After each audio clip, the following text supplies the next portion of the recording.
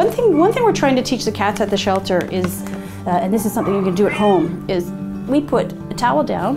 What's this? And then we either put the food and feed them on it. Then they get to know this towel. It means something good's happening. Something good's going to happen for them.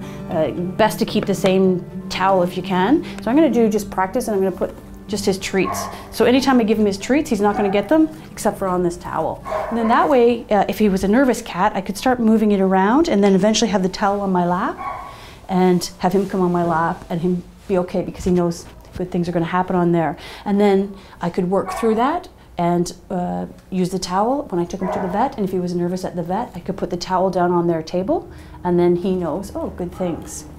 So good things happen on here. Franco. Oh, let's try our bag thing. Here, there you go. What's that? There. So even the petting.